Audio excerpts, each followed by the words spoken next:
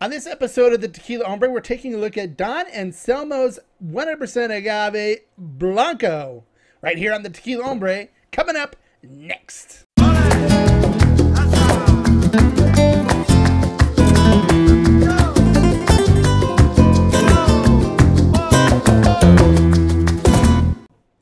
Hello and welcome to this episode of the Tequila Hombre. We were taking a look at and doing a tasting and review of Don Anselmo's Blanco.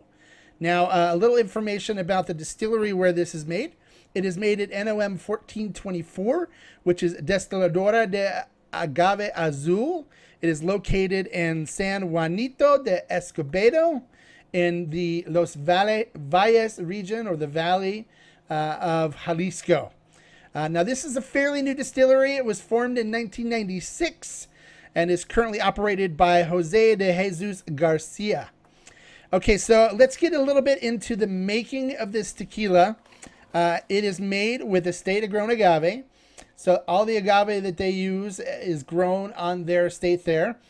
One thing that is really interesting with this distillery is that they process their own bagasse, the fibers and stuff, after they do the extraction, and they make fertilizer with it, and they use that to fertilize their agave fields. Right now, they're currently also working on getting organic certified. So their agave typically take around 5 years to mature before they hit the 24 bricks level in which they use for making tequila.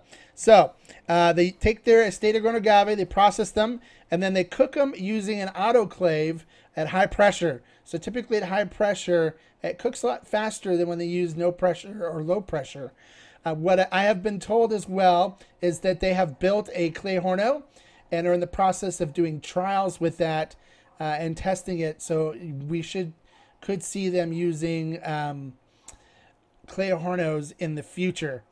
Now, after it is done cooking in the autoclave, it is then sent off for extraction, where it's shredded and then run through a roller mill. Now, they use two different types of extraction methods on it, two different types of mill. So they run it through a roller mill twice, and then after they're done with two passes through a roller mill, they then use a screw mill to get the last bits of sugar out of the agave fibers.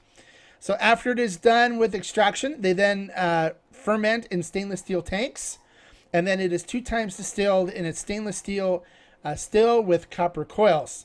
And then after it is done with distillation, it goes straight into the bottle. This Blanco does not see the inside of a barrel at all, although the Norma does say that it can rest up to 2 months in a barrel and still be called a Blanco. This particular Blanco does not see the inside of a barrel.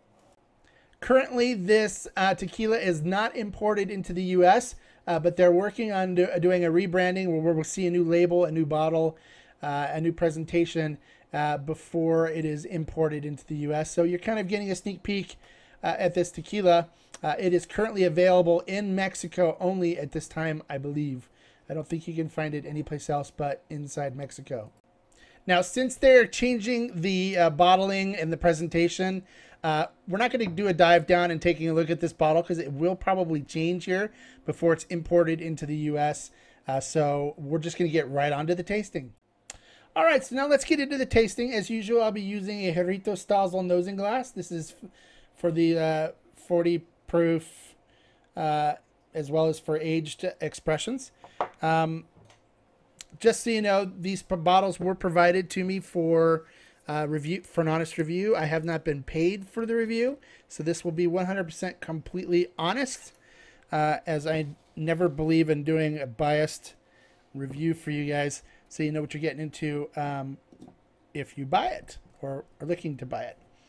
All right, so just got pour in the glass here.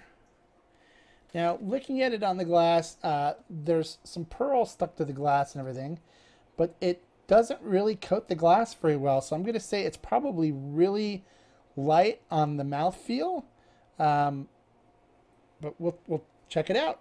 On the nose,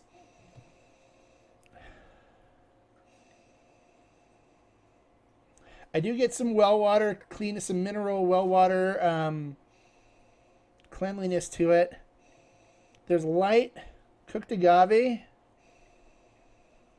little bit of alcohol, a little bit of sweetness from the agave in there, maybe a little bit of vanilla, a little bit of cinnamon. But it's not very complex. It's not as complex as some other Blancos that I've done the reviews for. All right, let's see how it tastes.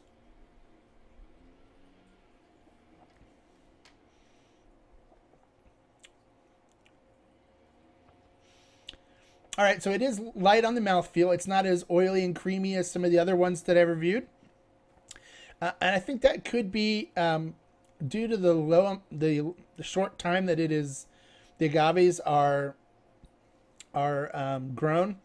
Normally, like on some of the other tequilas that I've tasted where they had the really nice creamy Blancos, they had older agaves, so it's typically 7-8 years. This is 5 years, so there's not a lot of that really nice agave residual sugar after the distillation that you can pick up in this. So it's lacking on the agave flavor.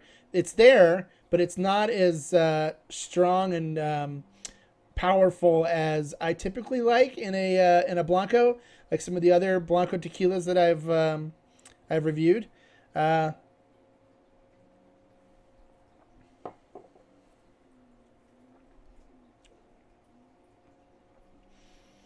I get a little bit of the cooked agave, a little bit of vanilla in there. It's got a floralness to it. It's actually not bad. It's just very light. You know what this would be good for? This would be good for sipping as an aperitif, like before a meal, where you want something light and not overpowering on the flavor profile. This would be really good for that. I'm afraid, though, it would get lost in cocktails where the agave just isn't strong enough to really give you any added agave flavor in mixed drinks.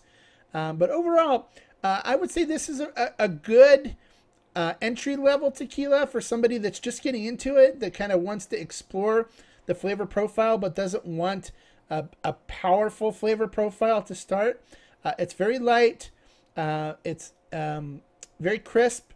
It's got the cooked agave flavor in there. It's got a little vanilla. I don't get anything from it that's off-putting at all. I think this could be enjoyable for an entry-level person. I know that it sells for around 350 pesos or so in Mexico, so that's roughly $15. So that's for that price. This is not bad as far as having a little sipper to drink in the afternoons or on a hot day or something with a light tequila taste to it. Well, that's it. That's my review. If you've tried it, I'd love to see your comments. If you have questions about the brand, please post your comments below. Don't forget to give us a like. Don't forget to subscribe. I've got some amazing reviews coming up that I know you guys are going to want to check out. Some really good tequilas lined up, as well as some really good videos with some information. So don't forget to subscribe. And until our next video, as I usually always say, life is too short to drink bad tequila. Salud.